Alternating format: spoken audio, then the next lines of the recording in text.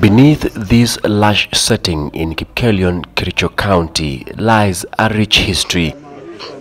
This present home of members of the Kipsigis community was formerly known as Lumbwa, a name it earned in 1850s owing to an odd ritual that brought an end to the fighting between the Kipsigis and the British colonialists. Wakalete umbwa, alafu jamii wa Kipsigis wakashika upande mmoja na jamii wa wazungu na serikali yao walishika upande wa kichwa.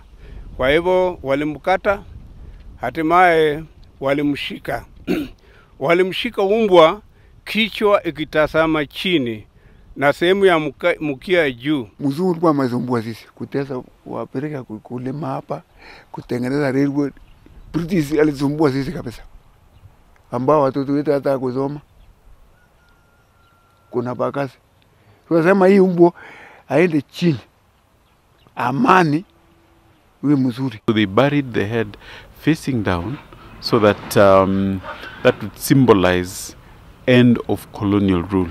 The elders also planted this tree that still towers over these lands, a testament to the strained relations between the indigenous community and the invading newcomers. Walifikiria kwamba iyo laana itaenda kwa mzungu. But it was a fleeting truce. In the 1930s, more settlers arrived, carving out more land for themselves. They were mostly commercial tea and coffee farmers, owing to the good soil and climate. The community's warriors, however, fought back in a battle to reclaim their home. Kipkelion town still bears the scars of that war. They met with a Kipsigis chief called Menya Arab Kisiara, and they signed a treaty with him saying that all this land, Kipsigis land, would now come under the Imperial British East Africa Company.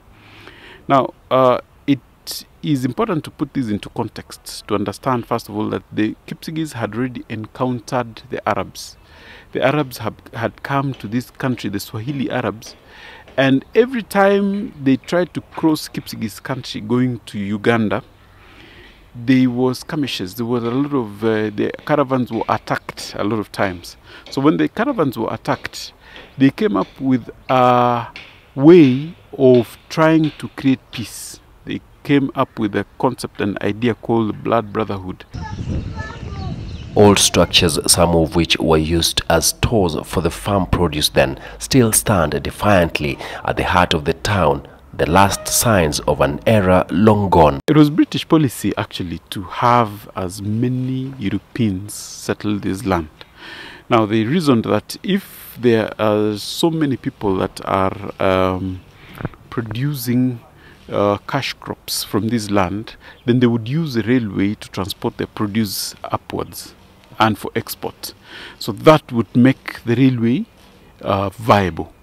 So they basically came and threw away the Kipsigis that lived on that land.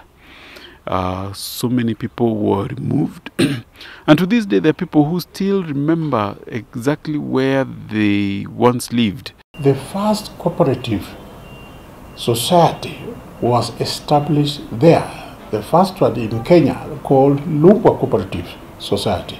It was basically to take care of the cooperative activities for the white settlers. It was only meant for the settlers. No Africans were not allowed by then. The structures were not the only remnants when the last of the British settlers left. There are some 50 graves untouched, lying in these undulating landscapes. Here the remains of the famous first settlers, among them Hutchinson, Hamilton and Captain Edward, who died between 1950s and 1960s. Some of the first settlers that had come in that particular place, some that had arrived in 1905, 1906, 1907, were also middle-aged people. By the time in the mid-20s, they were very old people. So they began to die. Some of the colonial churches now inherited by the locals still stand out as historical marks left by the white settlers.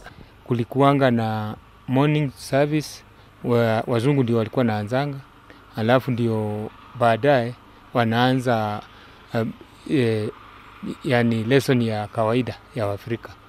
hawakuruhusu kuchanganyana na Afrika. This is part of what you can say a dark history of religion in this country, where two people worshipping the same God were not allowed to worship under the same roof. The history of Lumbwa can still be traced back to many years ago, where the historical marks still litter in the region, a glimpse of how Kenya followed her journey to independence. Kevin Mutai, NTV, in Kericho County.